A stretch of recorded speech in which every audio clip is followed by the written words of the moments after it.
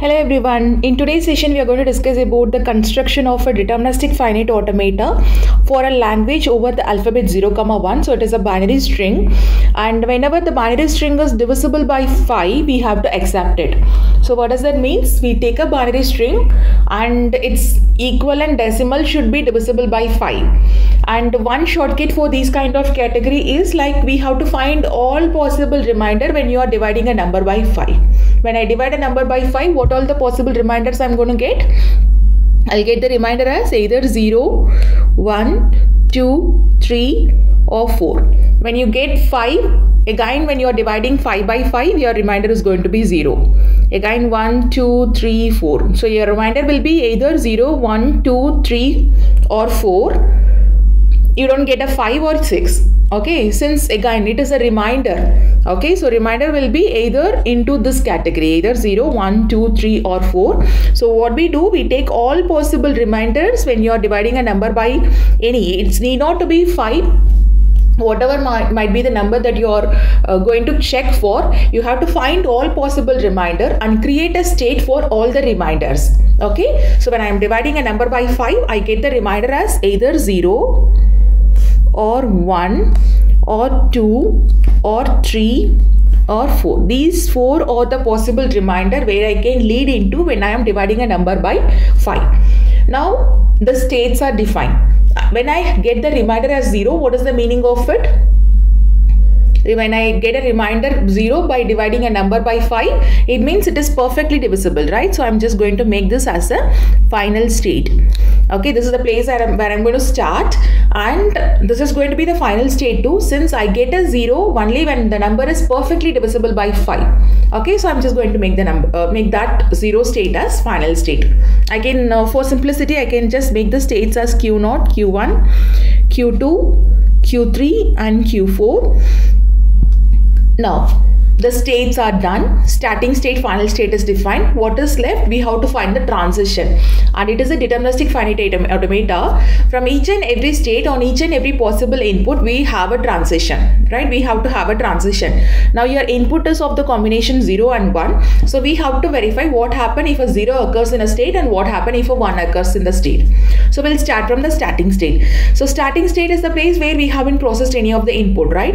If you get a 0, so any zeros in this Q0, it means that the remainder is going to be 0, right? In the starting, if you get a input as 0, dividing 0 by 5, you get the remainder as 0 again. Okay, so I'm just going to have a self loop for it. Now the next input I'm going to get it is, we have to verify Q0 when the input is 1. So Q0 when the input is 1, the input that you're going to take here is binary. Anyway, for 1, the binary equivalent is also 1. So when the input is 1, when you are dividing 1 by 5, what will be the remainder you're going to get? It is again 1, right? So when you are dividing 1 by 5, the remainder you're going to get is also 1. Okay, so when the input is 1, it leads into the remainder as 1. So I'm going to have the transition from Q0 when the input is 1, I'm going to Q1 state, remainder 1. Okay, now Q0 when the input is 1 and 0, we have defined the transition. We'll take the next step. We'll start with the state Q1. So Q1 is reachable. See, whenever you process the input, the processing actually starts from the starting state on. To reach Q1, this is the only path I have, and the input is 1.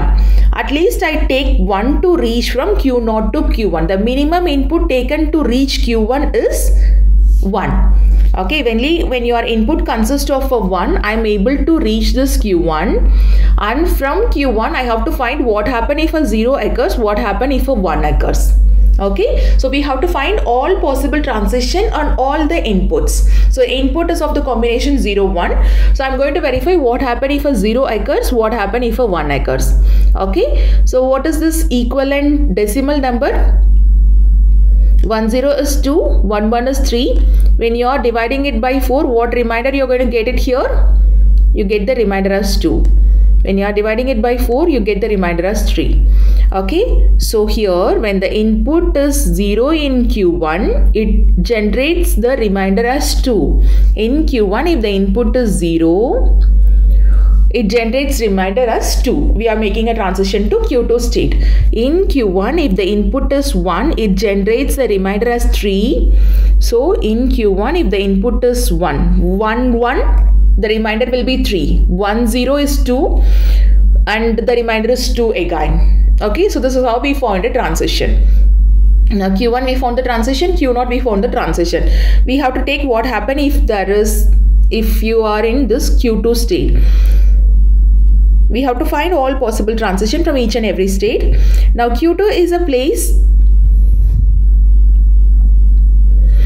I'll be reaching. Like when I want to reach Q2, this is the only path I take from the starting state. The minimal path taken to reach from Q0 to Q2 is through Q1. The input is at least I just have a 1 followed by 2 to reach this Q2 state. In Q0, if the input is 1, it goes to Q1. In Q1, if the input is 0, it goes to Q2. So to reach Q2, the path taken is this, the minimum path taken is this, and that is through the input 1, 0. So 1, 0 is the mandatory input that is needed to reach from Q0 to Q2. The processing of input always starts from Q0. Okay, so this is the minimum input taken to reach Q2. Now we have to check what happens if a 0 occurs or what happens if a 1 occurs in this state. So what is this equivalent of your decimal number? It's 4. When you are dividing 4 by 5, what is the remainder you get here? It is 4. 101 is 5. When you are dividing this by 5, your remainder is 0. Right? 101 is 5. And when you are dividing 5 by 5, your remainder is 0. So when the input taken here is 0 in Q2, if a 0 occurs, it generates the remainder as 4. In Q2, if a 0 occurs, it generates the remainder as 4. In Q2, if a 1 occurs, it generates the remainder as 0 again. In Q2, if I have a 0, I'm just going back to the state Q0. Okay, so that is done. Sorry, if the input is 1.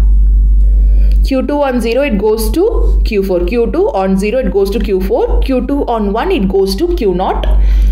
Done. Okay, so Q0 on 0, 1, we found the transition. Q1 on 0, 1, Q2 on 0, 1, it is done. Similarly, we have to complete the transition for the remaining states too. So let us take the next state. What is your next state? Next state is Q3. And what is the minimum input taken to reach Q3 here? From transition always starts from the starting state. From Q0, this is the only path I have to reach Q3, the minimum path taken to reach Q3, and the input is through 1 followed by 1. So at least it takes a 1, 1 to reach Q3. Okay, so 1, 1 is a mandatory constraint to reach Q3, and in Q3, you have to find the transition on what happens if a 0 occurs, what happens if a 1 occurs. Since this is a DFA, from each and every state on each and every possible inputs, we should have a transition. So we have to verify what happens if a 0 comes, what happens if a 1 comes here. Okay, so the binary equivalent of it is 6 and 7. When you are dividing this by 4, what is the remainder you are going to get here? Sorry, 5. You are going to divide the number by 5. When you are dividing 6 by 5, the remainder is 1. When you are dividing 7 by 5, the remainder is 2. Okay, so now Q3, when the input is 0, it generates the remainder as 1. So I can just draw 3 to 1 when the input is 0. So Q3, when the input is 0, it generates the remainder as 1. And in Q3, if the remainder is 1, it generates the remainder as 2. Q3, when the input is 1, it generates the remainder as 2. So we are going to all the states are the remainder function. When whatever remainder it generates, we are going to take the transition to that place. Okay. So Q3, when the input is 1, it generates the remainder as 2. I am just making this transition here. Okay, now Q0, Q1, Q2, Q3 on input 0, 1, we found the transition. What is left? The last state that you want to find the transition for input on 0, 1 is Q4 state. Let us take the state Q4. And what does this Q4 means? What is the minimum input taken to reach Q4? Q0 to Q1 to Q2 to Q4. It is 1 0 0. So 1 0 0 is the minimum input taken to reach to the state Q4, and we have to verify what happens if a 0 occurs here, what happens if a 1 occurs here. Okay, so what happens if a 0 occurs here? What is its equivalent function? It is 8 and this is 9. And when you are dividing this 8 by 5, your remainder is 3. 9 by 5, your remainder is 4. Right? In Q4, if your input is 0, it generates the remainder as 3. Q4 on 0, it generates the remainder as 3. And Q4, when the input is 1, it generates the remainder as 1. So I'm just going to make a self loop here on 1. Now this is done. So this is how the transition works for a DFA. From each and every state, on each and every input symbol, we found the transition. Now all the states are the remainder function, and whenever you have this place ending to somewhere, you're going to verify what is the input to the system. Okay, so like when I take what happened if a 1 occurs, what happened if a 0 occurs, we convert that into a decimal, we check what remainder it generates, and we make the transition in such a way that it leads to the same remainder function. Now the DFA is done. What is the next step? We have to go ahead with the verification process of it. So we have to check whether the inputs, we have verified till 9, right? We have to take something other than this and check whether the input is accepted or not. I'll take one example of, I take 10, 1 0 1 0 is 10, 11, 1 1. So this is divisible by 5 and this is not divisible by 5. I will verify whether it is properly defined or not. So I'll start from the state Q0. I take the input as 1 0 1 0 and check where your DFA leads to. So Q0 on 1 input as 1, where it goes to Q1, and the remaining input is 0 1 0. This is the remaining input, right? Now Q1 on 1, where it goes? Q1 on 1, it goes to Q3. Sorry, Q1 on 0. I'm sorry, Q1 on 0, where it goes? It goes to Q2, and the remaining input is 1 0. Now Q2 on 1, it goes to Q0, and the remaining input is 0. Now Q0 on 0, it stays in Q0 itself. So 1 0 1 0 equivalent is 10, and 10 is perfectly divisible by 5. The remainder it generates is 0. Hence Q0 is your final state, it is acceptable. Okay, so this is how the transition is verified. Start from the starting state, take one input at a time and check whether we are able to reach to the final state, final accepting state at the end of your input. Okay, so when I have taken the input as 10 and that is perfectly divisible by 5, I'm into the Q0 state, which shows that remainder is 0. Accepting criteria, the input is accepted. I'll take the next example. Q0 on 1 0 1 0. So Q0 on 1, where it goes to Q1. The remaining input is 1 0 1. Sorry, this is 8 I have taken. I have so this is 11. For 11, this is your binary equivalent. So Q0 on 1, it goes to Q1. Q1 on 0, where it goes Q1. When the input is 0, it goes to Q2. And Q2, the remaining input is 1 1. Q2 on 1, where it goes? Q2 on 1. It goes back to Q0 state and the remainder is 1. And Q0 on 1, where it goes? Q0, when the input is 1, it goes to Q1 state.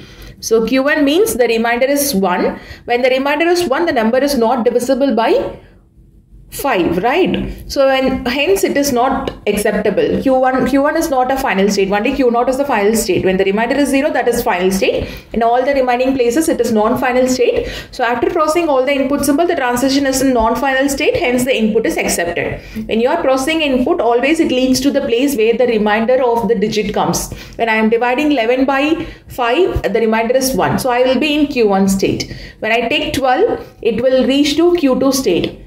Okay, and that is also non-final. We are going to reject it. Okay, so this is how the transition works. Whenever it is a string, binary string divisible by any number, you have to take all possible remainder, construct a state and check for what happens if a 0 occurs, what happens if a 1 occurs in each and every state. So that is a shortcut to solve these kind of problems. Okay, thank you.